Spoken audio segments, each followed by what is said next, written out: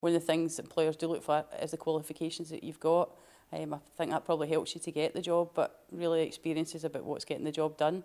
And I think more nowadays companies are looking for experience as well. I know in Renfrewshire that we've been trying to do a lot of work to give young people the opportunity to have work experience, either through placements or through volunteering.